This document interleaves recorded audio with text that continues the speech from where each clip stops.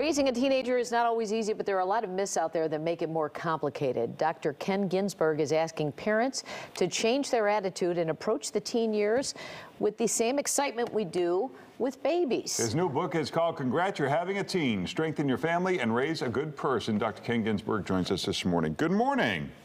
Good morning. Glad to be here. I think we all feel that teens really don't care what we think and are very rebellious. Is that wrong? Respectfully, that's absolutely wrong. All the research shows us that teenagers care intensely what we think. They care more about our values and about pleasing us than you can imagine.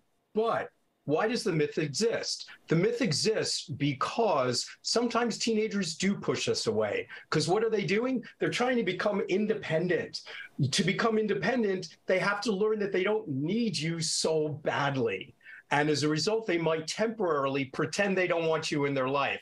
But trust me, they are listening. You matter as much or more than ever in their lives. Well, you know, I think a lot of parents try and walk this line where you want to tell them what to do, but you don't want to be their friend. Where is that middle lane? What should you be doing? Because teenagers, all of a sudden, like a light, it seems like a switch, and they want nothing to do with you. Right. So again, they do want you in their lives. Yeah. They don't want or need you to be a friend. Why? Friends judge. Friends choose whether they like or don't like you. Parents' love is unconditional. Friends want you to do things that are fun. Parents want you to do things that are going to prepare you to thrive. They need you as a parent. And what we know is we have to strike that balance between talking about how intensely we care and love our kids and how deeply we need them to be safe. I think sometimes things get lost in communication, especially when you're parenting out of frustration. You talk about cold communication. What is that? It's a critical thing to understand. Cold communication is actually deeply warm. The adolescent brain is emotionally brilliant. It reads and actually even overreads signals we send. And what happens is when we are condescending or angry or lecture or even overly joyous or exuberant, the emotional side of the brain takes over and the rational decision-making brain isn't able to develop or come out as much as we need it to right now. Cold communication is warm, understands that they're the experts in their own life, and it stays calm, right? And when it stays calm, kids borrow our calm, their emotional selves stay stable, and once someone's in mid-adolescence, they will be able to think at the same level as an adult when we know how to communicate.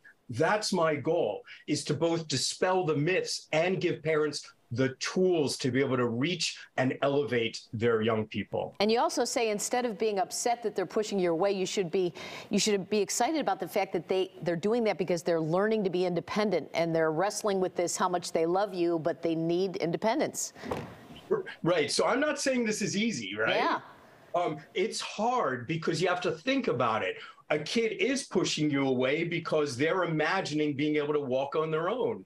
And up until now, you've done everything for them. So sometimes they wish you were invisible and they pretend they hate you, but not because they do, but because they love you so much it hurts. And if you know that deep down inside, you can get through those occasional slam doors and occasional eye rolls. Don't hover. Don't demand they let you in. Don't demand they love you. Rather, give them space and let them know you're not going anywhere. All right, last one real quick. You say too many parents focus on the product, the achievement, instead of the process, the learning process. Can you be more specific about that and why that's important? Absolutely. What we want to do is elevate kids' strengths instead of give them anxiety. When we focus too much on what they're producing, what it actually does is create a lot of anxiety because of their desire to please you, and they don't perform as well. When instead we focus on their effort, what they're putting in, how they're trying to stretch, kids will grow and know that they're pleasing you for growing, and you allow them to make mistakes. Because when they can make mistakes and learn to recover, they're going to grow and stretch and be more successful. Well, for more, you can check out parentandteen.com or follow Parent and Teen on Twitter and Instagram. Thanks for being with us, Doctor. Pleasure and an honor. Thank you.